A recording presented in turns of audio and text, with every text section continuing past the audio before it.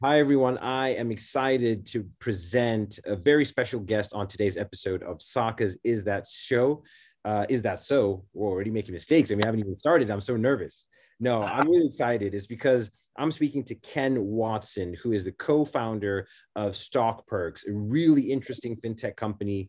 And he was also the former CTO of WeWork. Now, I'm not sure if anyone has seen that show on Apple TV, We Crashed, but this is one of the main OGs as part of that. Anyway, long story short, excited to have you as part of the show, Ken. Welcome. Hey, Saka, it's a pleasure. Thanks for having me. Of course. So let's dive straight into the nuts and bolts of things. So you were obviously the CTO of WeWork, and being a CTO at a non-traditional tech company must have come with its own set of problems, challenges, and all those types of things. Just walk us through how you first got that opportunity, and then kind of how you started to manage that role in a kind of non-traditional setting. So it was great. It was one, the story started one cold February evening in New York City. A good friend of mine, back from my Seattle days when I was back working at Microsoft, we hadn't seen each other for years. He said, we should go out for dinner. So we went out for dinner. And he goes, listen, I'm working for this amazing company. He was an engineering fellow, amazing company called WeWork. You should really check it out. Let me introduce you to some folks. And so by March, I had an interview. By April, I had started. And it was quite the roller coaster that he made it out to be. I actually started as the VP of engineering, looking after a range of the tech stack that we focused on, how we were put buildings together in the first place, how they brought buildings online and all the technology that went into the buildings. And then I became CTO after Adam left the company, and was part of the team that kind of got the ship back up and sailing in the right direction. And so it was an incredible experience, but really started, like many great opportunities, with a friend introducing me to the idea and telling me how amazing that the company was. Absolutely. So what was the tech stack like when you first went into the company, and kind of like what was your baseline for where you were and where you needed to get to? I mean, were there any software developers or people with tech skills there when you first got there? Was there infrastructure in place, or were you kind of starting from scratch?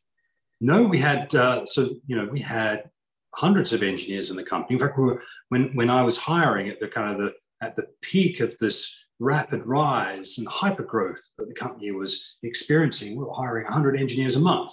And so we actually got very good at hiring talent. We adopted a lot of the Amazon practices in terms of what they call bar raiser, where really the philosophy is that when you look to bring someone in, are they raising the talent bar in aggregate across the company, as a way of really kind of holding ourselves to ensuring that we weren't being dilutive in our efforts to kind of hire quickly.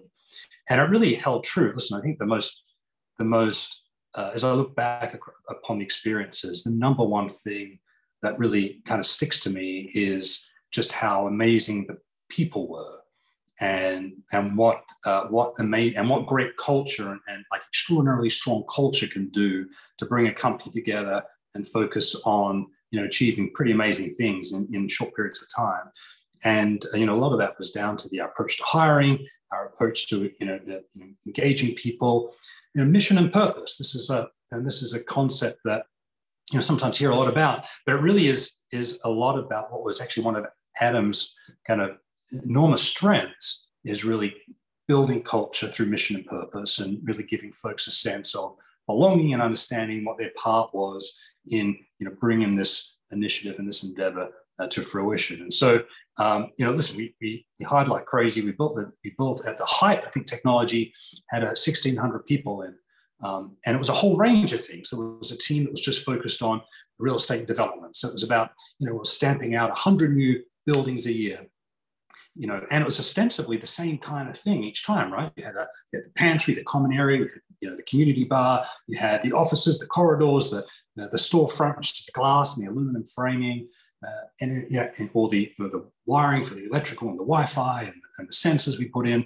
How could we do that more efficiently than just by going out to a general contractor and getting it built? So we're thinking about, what could we do? We were like investigating 360-degree cameras that you could walk around and with image processing, look at the status of electrical work, and see, is that job being progressed? Is there a safety hazard there? How could you, get that building, to complete quicker than just doing it the old way? And so this was kind of the approach we took to a lot of things, which was, how could we be tech enabled? I mean, in the same way, you might not think a bookstore could be a tech company, but it's now most famously, a tech company. There was a lot to thinking about how we could, behind the scenes, how we could build WeWork as an efficient enterprise that was able to do its core mission, super well because of all the engineering investments we were making.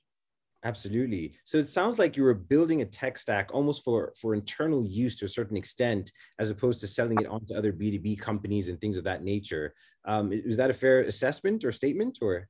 Well, certainly it was, the first and best customer is the internal customer. You get a chance to build it. You get to work directly with stakeholders. You've got the problem right there. I got my, for example, I got my OSHA 10, so I know how to walk around a building site and spot all the safety hazards and things like that. So we did that, but really the goal, and actually some of that's come to fruition now with WeWork today, is that there was a lot of really interesting technology that was coming out of the company that could then be used to enable other companies to power flexible workspaces. And so, for example, flexible desk bookings and the approach to thinking about, occupancy, the way that you might, an enterprise might want to pool all of its space, whether it's WeWork or not, but think of it like it's a larger reservation system and provide mobile apps to their employees to be able to kind of come in and book space flexibly. All that stuff then becomes very interesting technology outside of WeWork as well. So I think that was always on the roadmap. And actually, as I said, some of it's popping out now in terms of offerings, tech offerings that WeWork has got in the market. Back in the day when I started, we had, in addition to the real estate development, we had a platform team that was just thinking about, core platform objects that other teams would build upon, like how would you describe space and occupancy and authentication and that kind of connectivity and representation of our domain. And we had a team that was just focused on the website and the booking system. So how do you take in make the booking experience delightful, whether it's on mobile or the web. And then there's a back-end billing system. We took it upon ourselves back in the day, and this was kind of way back before I joined, to build our own reservation and booking system. And in many ways, these were all well-intentioned and thoughtful decisions that were made based on what we saw was a very unique use case that we had that really hadn't been solved before. Now, at some point, as we got bigger, we started thinking maybe there's some commodity systems that we could plug in and build on top of, so we didn't have to build everything. But really, there was a whole range of technology that was being built as the company was experiencing those hypergrowth days. Fantastic. And did you actually need to hire 100 engineers per month to achieve your goals, or was that kind of exuberance or someone else telling you needed to, or did you actually really need that amount of talent to do all the many things you mentioned you were doing, the platform work, the modular work, and all those things? Was the pace too quick in terms of scaling up the engineering team, or do you think it was just about right? Well, I guess with 2020 hindsight, it's very easy to poke holes in any kind of game plan that didn't necessarily deliver the outcomes that folks were hoping for. But I think given where we were and what we aspired to do at the time, and certainly there was no shortage of ideas and initiatives and problems that we could go and solve and drive more quickly. There was we kept that number of people busy. Now, I think one of the challenges, and we're not the first company to go through this, but as you go through the hypergrowth phase where things are moving very quickly, being able to stay on this connection with the business, making sure you're delivering value, there's good alignment, you kind of see something through to the end, and are you prioritizing, as that old adage that from resource constraints comes innovation. And we were not the opposite of a resource constraint environment, because we had access to a lot of it. And so as a result, I think naturally you found that there was there wasn't as many trade-offs being made as you would have were you in a more resource-constrained environment. And as a result, perhaps what naturally comes with hypergrowth is you're not perhaps as sharp in terms of being on point for what outcome you want to deliver. But having said that, the ambition was so large it almost didn't matter, because we had a large surface area over which we could operate and tons of opportunity, as the company was literally doubling every metric every year. And so that in many ways, part of the thinking was here, there was this focus on trying to make sure we weren't going to get behind that, and there was some way to skate towards the puck, where the puck was going to be. And so, there's no great answer to that. Obviously, we look back and you can Monday night quarterback it if you want to. But at the time, it seemed like there was just a ton of things we could be doing with the technology. Yeah, absolutely. I mean, there's so much happening, and I know that a lot of startups are trying to scale their engineering teams all the time. What were 2 or 3 things that you learned about scaling an engineering team that you've taken with you into your next company now, Stockperks, which we'll get into a bit later on? But there's everything from recruiting to onboarding. I mean, there's Scrum teams that need to be organized. There's Jira tickets that people are creating. There's all sorts of processes. There's a million things that happen, to get productivity out of your engineers, especially as you scale. And sometimes too many cooks doesn't necessarily make the meal, better. Sometimes it's better to have one engineer that's working on a project than 7. So anyway, long story short, what were some of the key things you learned about scaling engineering teams that you're going to take with you going forward? Listen, and none of this is going to sound like rocket science. It is all kind of good hygiene, but we tend to forget it when things are moving very quickly. But one of the things I always encouraged my teams to do was, and one of the things I'd always ask was, we sit down with the team, we talk about this new vision and this thing we're going to get done. Is like, who on the business side, outside of technology, is your partner in this endeavor? Who also sees the world the way you see it, who also sees the opportunity, and who's also aligned with you in terms of this being an effective way of delivering a good outcome for the company.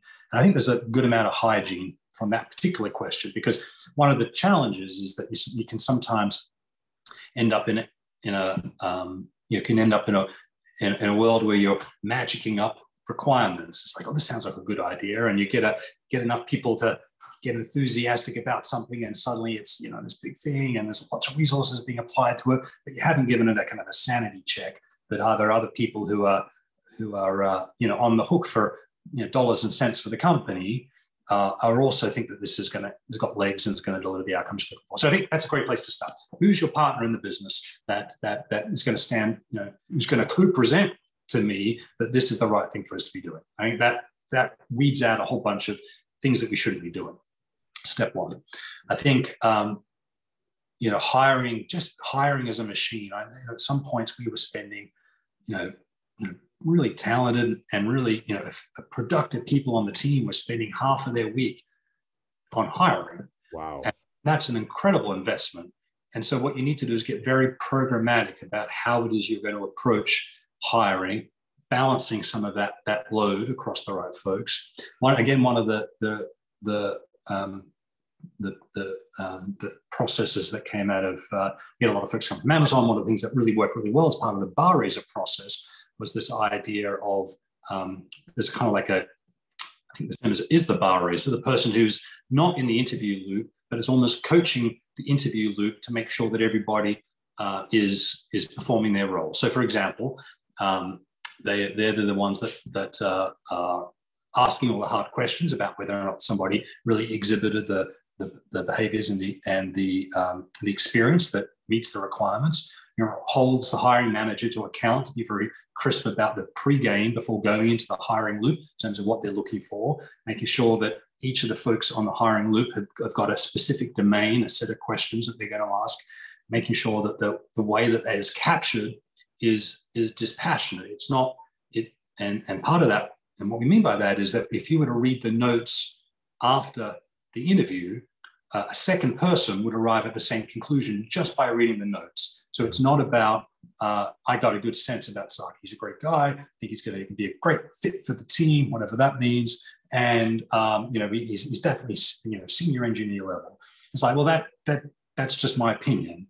What you want to do is, again, make it dispassionate. I've got a bunch of questions I asked Saka this thing. Here's the example he gave. Here's the detail. Here's where I drilled in. Here's what the response was. Here's what was demonstrated. Here's where he was weak in the answer. Here's where he demonstrated a lot of depth in the answer, and he demonstrated depth because of the following things he shared. And then you can imagine someone reading those pretty extensive notes can read the transcript of the interview and hopefully then arrive at the same conclusion. And that's that kind of hygiene. It's a lot of work, but it's the stuff that stops you from making poor hiring decisions when you're operating at pace. So that's the second one. I think the third one is just, the idea of teams. And teams kind of exist at all kind of elevations within an organization, right? So there's the Scrum team, or the team that which is a combination of your engineers and the product manager attached, and the designer and the data scientist, and that team, and the things that you do as a team to allow them to develop culture and their norms. And then there's the kind of the larger group team. But then I always focus very heavily on my leadership team. My direct reports as a leader all need to feel like they're part of a team, and we're all aligned on solving the same sets of goals and problems. And as a result, I think we end up with a much more cohesive organization if your leadership team also feels very aligned and talks the same talk and shoots for the same objectives, and then that trickles through the organization in a way that keeps everyone aligned. I like to think of it a bit like we're there's this hill and there's this enormous boulder, and somehow we've got to get it to the top of the hill. And if we've got good alignment, we're all on the bottom side of the boulder pushing it up. But if we're out of alignment, you've got people pushing from the side or on the top getting run over, and the whole thing's a mess and it's not going to get up the hill. And so getting that organizational alignment, I think, is really important for effectiveness. Otherwise, you see this a lot where people talk about these small, high-performing teams that get a lot of stuff done. It's just because there's a lot of alignment and you've figured out communication and everybody knows where we're going. And you've just got to, as you get big, and particularly as you get big fast, you've got to work extra hard to ensure that you're not just becoming very burdened by the magnitude of the organization, but rather you're taking that magnitude and turning it into efficacy, so that you can deliver the outcomes that are going to be ultimately going to help move the company forward. Absolutely. I love the first part you mentioned about having other stakeholders like a marketer or business person aligned to what you're doing in product. And when I worked in marketing, that was probably our biggest frustration. We could spend millions of dollars on ads and get people through the top of the funnel. And then it's like, as soon as they got into the product, it was kind of this unknown land. We couldn't track where people were going, who exactly was converted. Do we know, was it that customer that matched this ID that ended up doing things? So that whole journey was, I think, really important. And even more importantly, as you mentioned, commercial success. As a marketer, are we going after the right customers because of this new feature or benefit that we've launched and all those types of things? So I couldn't agree more with you how pivotal product was in terms of making sure that what they're doing aligns with some of the other stakeholders. But there was something you mentioned as well that I want to kind of touch on. I recall a particular rule whereby it states that the square root of the number of employees in a company end up doing like 80% of the work. So imagine there's 100 employees. Apparently 80% of the work is done by 10 of them. I can't remember what the name of the rule is, but did you see that in your practice and when you were working, or do you think that's not the case because you had such rigorous hiring standards and it wasn't just my feelings on this person, that kind of thing? You raised the bar for talent. What's your kind of perspective on that?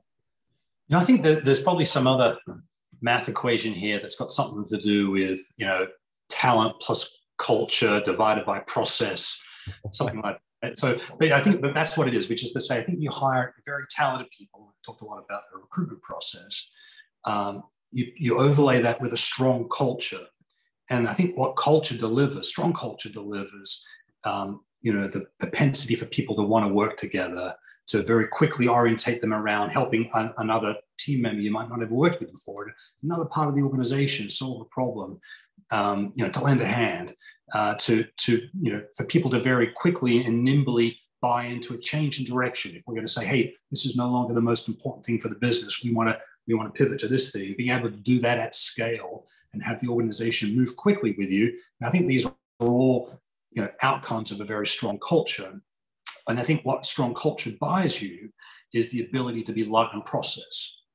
And then if you're light on process, I think you reduce a lot of the headwinds you get, typically companies get when they become bureaucratic. That's kind of process heavy. And then so I think and we ended up with, an organization that was, incredibly effective and incredibly moving forward super fast. Even though we were growing very quickly and there was, every year there was twice the number of people there were the year before. I think culture then helps us pull back on process, which in turn gets out of the way of people being successful and driving for outcomes at scale. Absolutely. So let's talk about that topic of culture. So it's no big secret, the show We Crashed came out on Apple TV and all that, and they depict the culture as in a few ways. From my perspective, it seemed like it was very collaborative. Everyone was sort of bought into this amazing vision, but they also depicted it as somewhat chaotic, and there were a million things happening. In fact, I think one episode, it was sort of they invented We Labs because they needed to have a tech valuation to get funding from like SoftBank and all those kinds of things. What would you describe the culture as while you were there? And do you think it's a fair representation of what the show kind of showed versus the reality? I didn't catch much of the show, although what I thought was the most unrealistic is that the actors who played Miguel and Adam were just too short. Adam and Miguel, they're just tall dudes. Presence as they came into the room.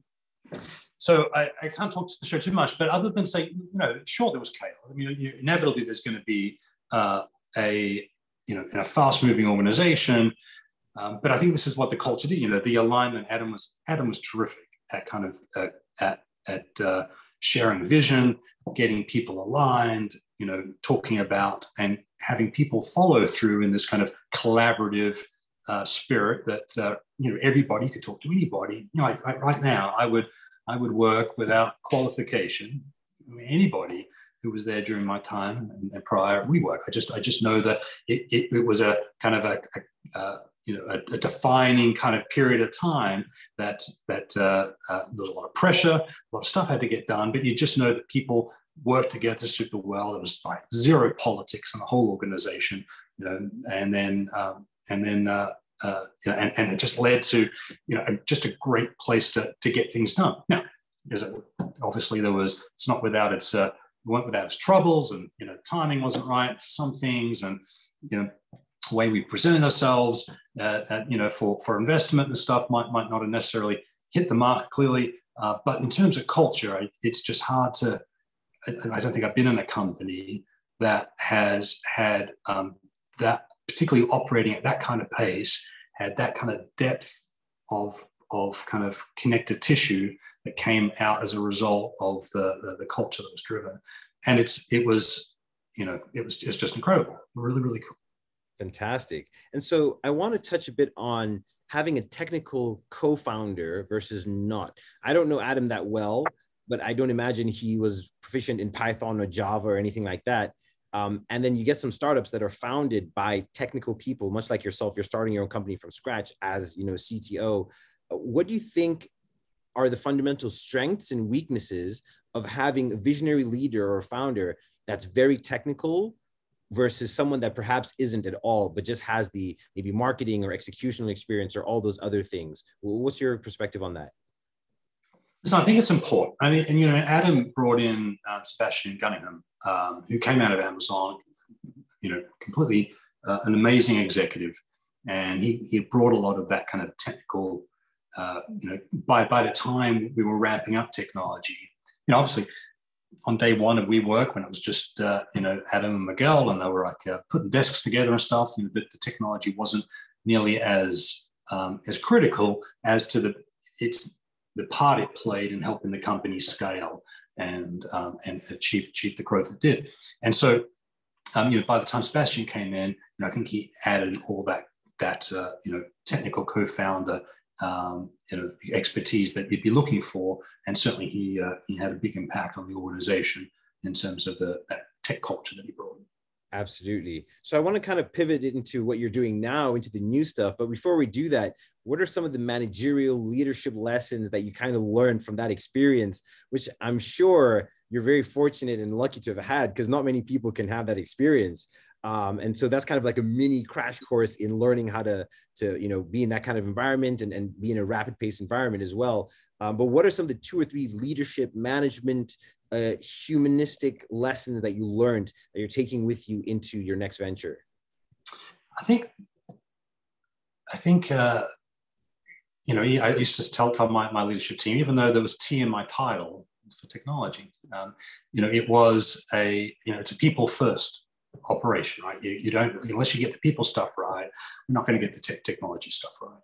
And so through that, at the heart of it, it's about kind of making sure that the mission and purpose of what people are doing is super clear, and how the things that, an engineer rocks up or a designer rocks up to do on a particular day, it's super clear in their mind how things that they're working on connect to the, success of the company, and that it's clear, and that they're bought into what we're trying to get done as a larger initiative. And so because of that, I think communication is super important. The other thing is you've got to, communication, just as a tactical matter, I really try to make sure that each important communication was done 3 times. And so we do a town hall, we do something on Slack, I do like a bunch of team meetings. They're like, you've kind of got to bring the message in from different ways, because while it's, we've been thinking about it a long time, perhaps, as the folks doing the communicating, folks who are hearing it for the first time aren't necessarily, they're hearing for the first time. And I tell, this is part of my kind of bumper sticker management. Our job as communicators is not just to throw the ball, but to make sure the ball gets caught, right? So it's about making sure that the message is understood, not just that we deliver the message. And so I had a tech ops team, was just incredibly high performing and engaged, and partnered with me very closely to make sure that, in addition to us, for all the fast pace that we're working with, we always had to make sure that we were very good at change management, very good at communicating, and we put a lot of thought into making sure that was crisp and we're on message. We gave leaders the materials to be able to go and present out to their teams that rolled up to the larger message, and so on. So very intentional communicating, I think, was important in a fast-paced environment. Otherwise, it's very easy to get lost. If things get, if we're starting to pivot, or things change, or priorities get shifted, which are inevitable in a fast-paced environment, people can get left behind, and they could be focusing on yesterday's priority, not today's priority. And so you have to be super good at making sure that communicating was happening. So that was, I think that for me, that was one of the big takeaways, just thinking it through that kind of human lens, and making sure that, folks felt connected, and the communication channels were super clear, so that as we navigated the path, we made it happen. I guess the other thing became super clear as well, is that, there's no point in hiring an organization full of super talented people if you then operate in a kind of command and control structure. I can't, as the leader of an organization, I can't be the one to have all the good ideas. Well, I kind of like my ideas, and I have lots of them, but I have enough humility to know that perhaps mine aren't always the right ideas. And so what's more important, I think, is my job as the leader. I think about climbing a hill or a mountain kind of metaphor. My job is to make sure that I'm planting a flag on the top of the mountain, be super clear about where we're going, and then so that's vision, and then strategy. Perhaps I'll work with my leadership team, or they'll work with their teams, and together we'll figure out how we're going to get there and what path we're going to take up the hill. So what's the right way to achieve those outcomes, and then it's all about the focus. Every day we're going to go into the trenches, and we're making steps. Everyone needs to feel equipped and empowered to kind of like navigate over a log or around a hole, or not fall off the side of the cliff, right? Everyone's got a part to play in getting us to the top of the hill. And if we have the kind of the vision, strategy, and the focus all in harmony and all lined up, we're likely to all get there in one piece and get there as quick as we can. And so for me, that was, as we think about communication, it's also about making sure that it's presented the right way, and you're also taking advantage of the fact you've got hundreds of super talented people in the organization who can bring something to helping us move forward. And if you set yourself up in the right way, set your organization up in the right way, you're going to end up being much more effective as an organization than if you just try to do everything through the lens of this is what I want to have done today.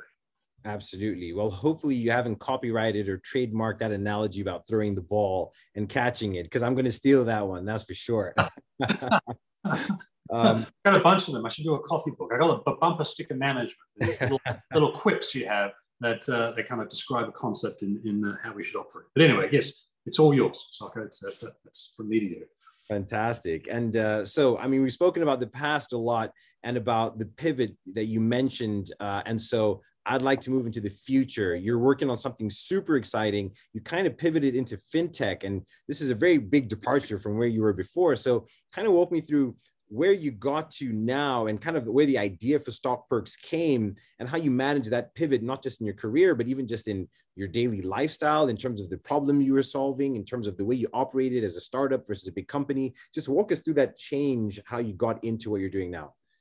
It's interesting. My career has kind of gone. Some folks have a career that's very kind of linear. It's like if I had a team of 200, my next job needs to be a team of 400.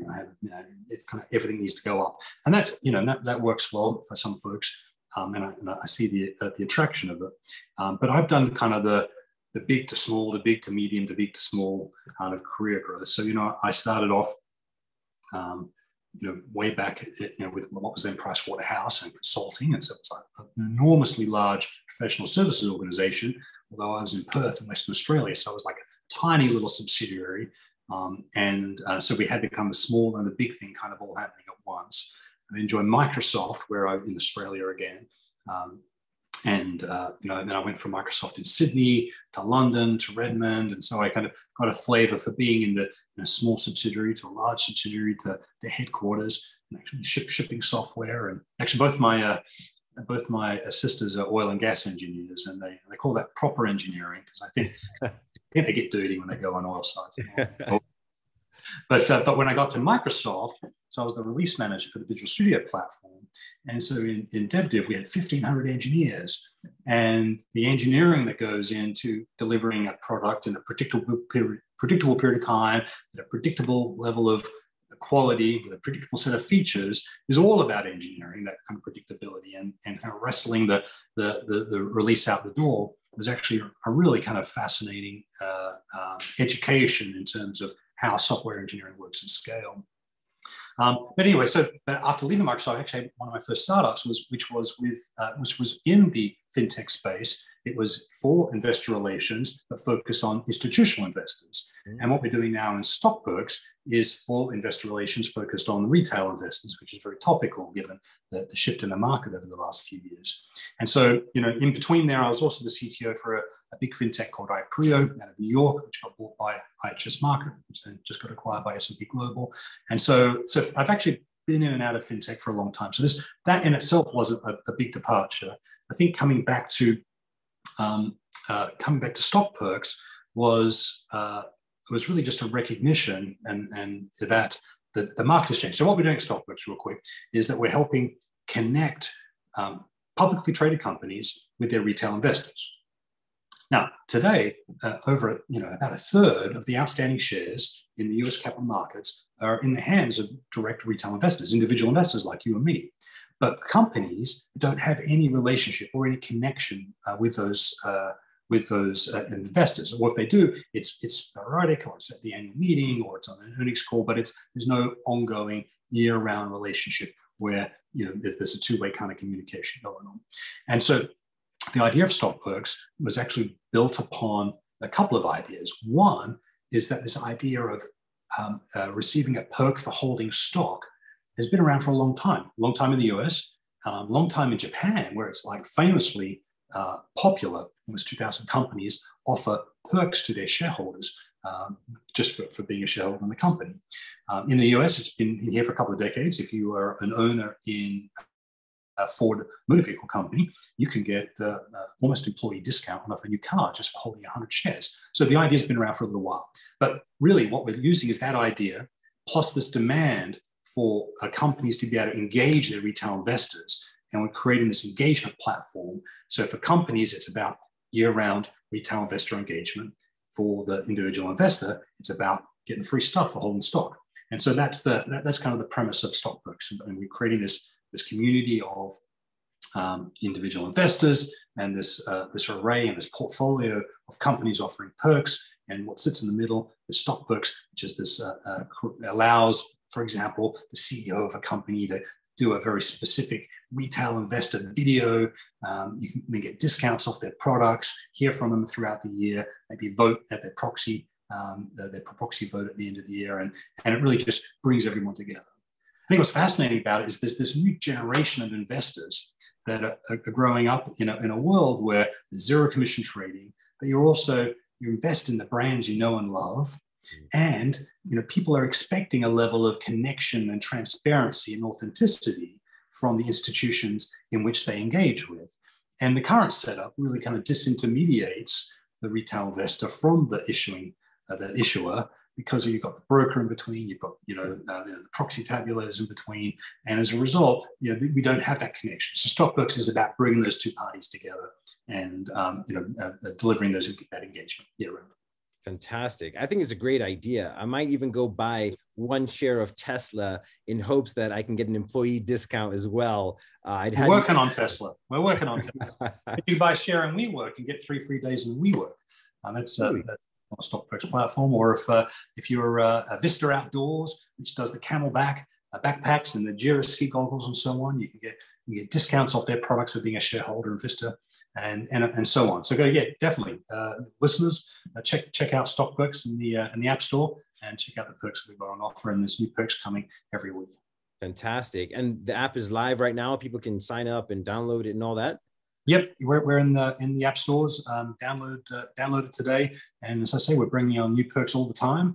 We've got about 20 or so companies represented on the platform today, and we're out talking with companies. And I've got actually an array of really fun companies coming up online with us over the summer. And so I'm really excited to be able to share that with our community. Fantastic. I can just think about 5 to 10 years down the road. I can imagine people wanting to purchase Disney stock and then getting a ticket to go to Disneyland or for their kids or something like that. So this is a whole new category almost.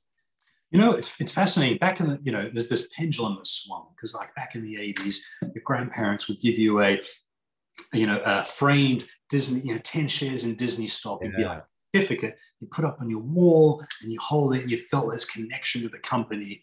And then we went through the kind of the period of all the ETFs, and people weren't feeling that connected, and we've swung all the way back. And I think that pendulum is swinging back really fast, where people are looking for that engagement and want to hear from the companies. Disney, in fact, used to offer shareholder benefits, and they're definitely on our list to target to talk about what we can do to help them get those perks back online for their shareholders. Fantastic. So for any listeners out there, if you happen to know an exec at Disney, reach out to Ken Watson and let's make this connection, right? Definitely perks involved in the referrals. Thank you. Fantastic. Well, thanks so much, Ken. How can people reach out to you, or is there any call to action for our audience, whether to follow your LinkedIn page, apart from downloading the app, obviously, but what's kind of the best place to interact with you or Stockperks? Sure. Check us out on Instagram or TikTok. You can go down. Most definitely download the app, check out the perks. And if you want to find me, you can find me on LinkedIn, or just Ken at stockperks.com. Fantastic. Thanks so much, Ken. All right, Saka. Great. Thanks so much. Cheers.